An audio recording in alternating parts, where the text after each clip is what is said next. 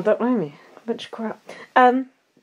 So then, oh, I've got a fashion comment to make. Yeah, is it Alyssa's referee top? No, what was that? It was black and white stripy thing. She looked like the referee off Gladiators. Oh, God.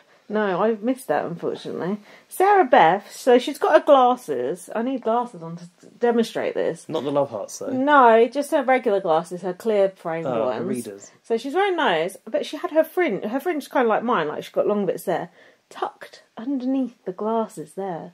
I've never seen that look before. What do you think? Imagine I've got glasses and you've got your fringe like tucked underneath. Yeah, well, hair it's neat. coming out. It's very underneath. neat and tidy. It's quite practical. I'm not sure about that look. I think that's part of like a sort of 90s aesthetic. Maybe. Is it? Maybe. Rowan was saying about the 90s because we were talking about the 90s on the pod last week. She said, Are we? Yeah, she said same stuff because of the stuff Hannah wears and that. Rowan said literally everyone in America is dressed 90s at the moment. Yeah. And I said, well, to be honest, we never stopped. I don't think. Still the 90s in my head. Yeah, most people it's not. Like, there's a very sort of like chic 90s resurgence, which I think is like Dua Lipa's probably part of it, and like Charlie XCX and all those people, sort of bringing it back. Those like thin glasses and stuff. Yeah, it's sort of more.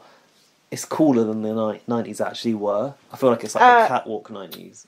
I was going to say, the 90s was the best. Yeah, but we were like kids, so we weren't really like dressing like... I wasn't a kid. I was a teenager. Yeah, but were you wearing double-breasted jackets like Hannah? No, I used to wear like my nightie out like Courtney Love. Yeah. And I used to wear those Spice Girls platform shoes. Oh, did you? Yeah. Even though I didn't like Spice Girls, I like the shoes. Helped me see better at gigs. The buffalo... what are they? Buffalo boots. I think they are called buffalo, yeah. See? We used to do that, all that shit. Anyway, that's irrelevant. So, Alyssa popped up on the screen. Oh, and Jack went, is she still in there? I thought that was worth saying. She is the most boring person on the fucking planet.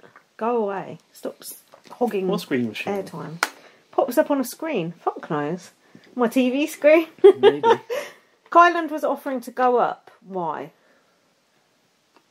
Oh, to Tiffany? Yeah, and then Tiffany said, if Alyssa wins, I'll say I'm putting Xavier up if she uses the veto. So, if she uses the veto on Sarah Beth, Tiffany will threaten her with putting Xavier up. So, Alyssa does not use the veto on Sarah Beth. Okay. I could tell you had no idea what I was saying. Hang on, have we talked here about Hannah being guilty about putting Derek X up? Or is that coming up? Oh, you're obsessed. You're obsessed. Go on. Yeah, it probably is, yeah. Oh, yeah, no, hold on, I've got a bit more before that. Yeah. Tiffany went, this was for you, to Derek X. And I've put, you both just evicted him. Yeah, this must be the preamble to it. Tiffany and Hannah talking about Derek X. Yeah. Shouldn't, I won this HOH for you. I'm sure he's thrilled. And then Tiffany said, the cookout was formed first, and we have unselfishly played for each other. She was trying to comfort Hannah. Yeah, this was quite interesting. It was like, we've all got to go through it. Like, I've got to go through it with Claire. Derek X, well, no, it's not Derek X. Derek X hasn't got anyone, sorry. Who else? Hannah, no. Hannah. Who else? Oh, fuck's sake. X has got to go through it with Alyssa. Yeah. Who else has got other people? Sarah Beth and Kylan. Yeah, and although... Then Big D and Azza had Brittany. They're already pissed off with Kylan, though. Tiffany was. Yeah, she didn't care about that. But Hannah said if it was not for the cookout, Derek X would definitely be a number one in the game. Well, of course. Claire would be Tiffany's number one. It would be interesting if there wasn't the cookout to see how the game had actually played out. Don't you think? But I do... At some point, maybe some break will happen. I think Kylan... It can't. How can he? It's going to lose Sarah Beth tonight. No, it won't happen now. It's the only thing we've got to look forward to is cookout turning on each other and seeing which one goes first. It won't happen now. It's too late. Claire's primed to go next week. If not, it'll be Alyssa. Then that's it. There's only one left. Only one whitey left. Perhaps Alyssa... I'm holding out for Alyssa to win HOH. Oh, God. Hell no. So then I said, oh, why is Hannah crying? She shouldn't have sent him home. I started to get some of your sentiment in me there. You're right, though. Yeah. You're not entitled to cry now. No. And then I noticed there was a row of scrunchies on the bed, and I thought, is someone strategising with those scrunchies? Because it looked like I had them laid out in a certain form, like Kylan and his sweets. Tiffany was then talking to Big D. Oh, he was kissing her ass big time. She was trying to smooth over when they had that argument, wasn't she? And she said, Well, he was too, I think. They were kind of acting like nothing had happened. Yeah, she was like, we're like siblings, blah, blah, blah. And he was like, And then, did she say that? Yeah. It was not the same cloth, not the same cut nothing. from that old cloth. And then, and then Big D said, in the diary room afterwards, if it wasn't for the cookout, your ass would be done. Surprised he didn't call her a bitch while he was at it. To be fair, like, they're as fake as each other to one another, so... Oh yeah, he was kissing ass because she's HOH, right? Yeah, making out that he was really happy about it. Yeah, like, oh yeah, you know, I've always had your back. Yeah, yeah. Really, the interesting part is going to come with when all the white people are gone, and which cookout member wins the first HOH when there's only Tiffany cookout left. Yeah, but what if it's Tiffany? You know, who's going to win that, and who are they going to go after? But that'll be fun. But this was the thing I was going to tell you from Judy Girl. I'm glad I remembered now. Yeah. They said there's going to be a triple eviction coming up, and they said if there is a triple eviction, it's going to ruin everything because the cookout, it's going to be like from, I can't remember what they said, like from 7 to 4 or whatever. So it's not going to be like, oh, the cookout have made it to the final 6. They're not going to get their moment to kind of celebrate we've made it to the final 6. Yeah. Like someone's going to go and then 2 cookout people will go. So it's will that ruin our enjoyment as well? Well, probably, because you won't get to see don't get the fight. Yeah, you won't get to see the... I don't know, just the denouement. The denouement of the whole thing, you know. What does that mean? Like the ending, like the crescendo of the whole thing. You know. Well, that'll be a bit of a wet fart. Yeah, but I don't know if they will do a triple eviction. There's not many episodes left though. This is like episode 22, 23 something. It's only 30 episodes. Don't forget, we've still got the jury battle back to come. No, I heard it's a pre-jury battle back and Frenchie's coming back in. Imagine. Apparently, this is another thing I heard on Julie Girl. They said that Big D was talking and he said, oh, I think Frenchie's going to win America's favourite player. Is he serious? He was deadly serious. Oh my God. Imagine. After having gone that early as well. I mean, even not having gone that early. Yeah. Anyway. So Tiffany was trying to get Derek F to play the Coin of Destiny in this conversation. She was like, look, you've got to play this competition. You've got to take part. But like next week you can do whatever you want. And that's why he was like annoyed because he was like, I don't want to be told what to do by Tiffany. Yeah, again. So the next thing we had was Tiffany talking to Sera Beth. And this was an interesting conversation. I thought Tiffany was really trying to put the frighteners on Sera Beth. And she was like... Oh, yeah. She was like, oh, DX was my friend, so, you know, you've got to understand that I'm emotional. And she said, oh, it's like, you didn't kill me, but you cut off my legs. And then Sera Beth goes, oh, sorry, I didn't realise doing that would be, like, cutting off your legs. Yeah. Like, kind of, I felt that was a sarcastic comment from her.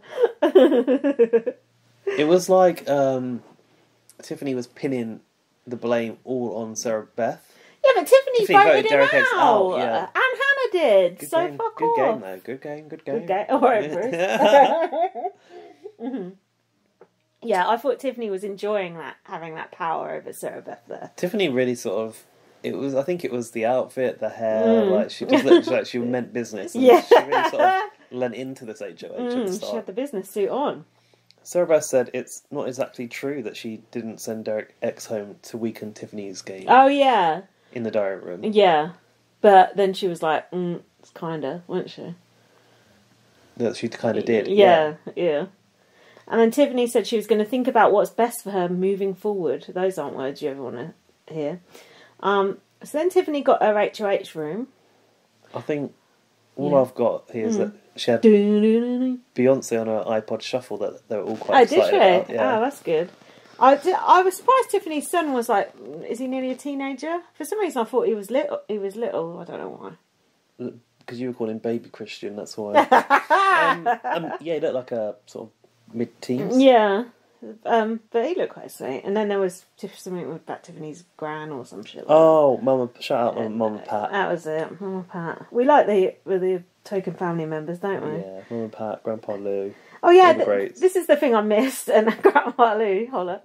This is the thing I missed, and I bet you fucking missed it too if you've not got anything. Everyone was very excited about something that... Oh, it must have been the Beyonce thing. Yeah. I missed it. I've written, everyone was excited about a snack Tiffany got, but I missed what it was. It was the Beyonce. Okay, that makes sense. Oh yeah, Mama Pat's Tiff's gran who raised her. Okay. So then the next thing that happened was Beth took her campaign up a notch. I do admire Sarah Beth going up and trying it a few times. Yeah, she tried it. She said she went up and grasped to Tiffany about Alyssa. Oh, she's a liar, she said. She said, "Oh, I didn't want you to think I have loyalty to her. I do not." What did she say Alyssa said about her? Yeah, I've just got that as well. She said, "I don't want you to think I'm loyal to her. Yeah. I'm not." And I've written, was what something about like- the monarchy a minute ago? You Oh, just yeah. set up and they put in... It was something like Target Alyssa Alyssa. pulled a face or did something when you did something, wasn't it? Something like that. Yeah, but no, it was that Alyssa had told Sarah Beth that Tiffany was pissed off about something. Because it flashed back to it, I think. Mm-hmm. Oh, we like a flashback. I don't know. Whatever it was, she was painting her out to be a Yeah. liar. And then in the diary, and Tiffany was like, "Ooh, Alyssa got so far under the bus. She's in the ICU right now." Yeah, she's thrown Alyssa under the bus so bad she could be dead. That's what she said to Hannah. That's what she said to Hannah afterwards. So what did you think of this choice? Tiffany, during the nominations, wearing the HOH robe. Oh, yeah, I didn't really make... I didn't... Now you say it was the red robe, right? Yeah.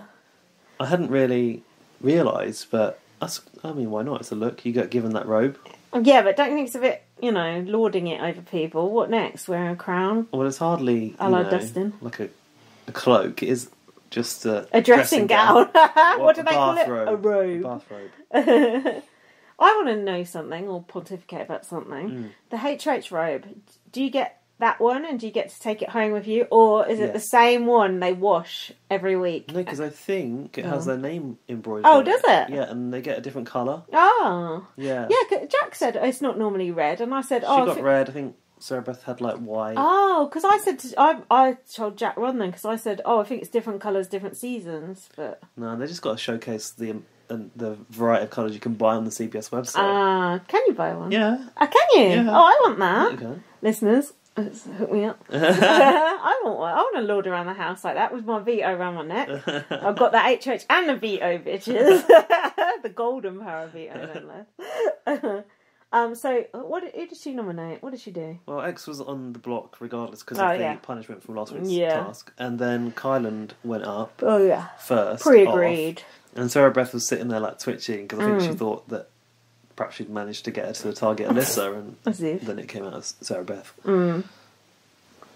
Tiffany told Sarah Beth afterwards that Kyland is the target, and Sarah Beth said, "I really appreciate how candid you've been with me."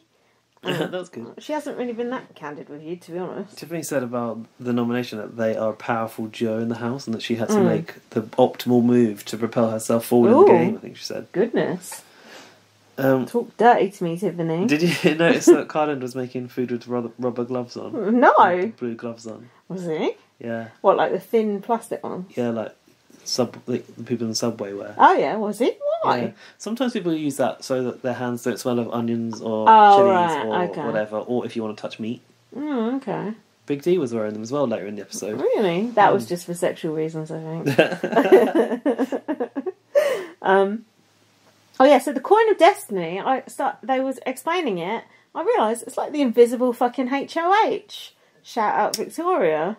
Yeah. Isn't it? It's the exact same thing. Yeah, it is, isn't it? But how did Victoria get that? Did we give it to... No, she won that. It was the Counting Rocks. It was the Counting Rocks task. Yeah, that's well remembered. And she fucking turned around at one point and took some prize or something, and then she still won the fucker. God knows how. Yeah, but I wish they did the CGI like on Canada. What do we get? Nothing. Just Claire, like, fucking hair all mad in the diary room. And also, like, the distorted voice. That was good. Oh, yeah. I sadly evoke to evict. I sadly evict a vote. But the one thing I was happy about was Tiffany was safe either way. Even if she gets dethroned, she's still safe. So it wasn't like you could take... the HOH and put her up. That would be a bit unfair. There's a line, isn't there, with a twist? Yeah, you've got to draw the line in the sand. Ours' buns are cute, I've said. She had little bun pigtails. Yeah, my Dan said they were lopsided, though. Oh, well, no need to bring it down like that. So then we found out who got Bitcoin. Voted. What the fuck are they called? BB Bucks, not Bitcoin. from the public, and who got what in their envelopes. Any surprises for you this week? Everything's a surprise. So there's no point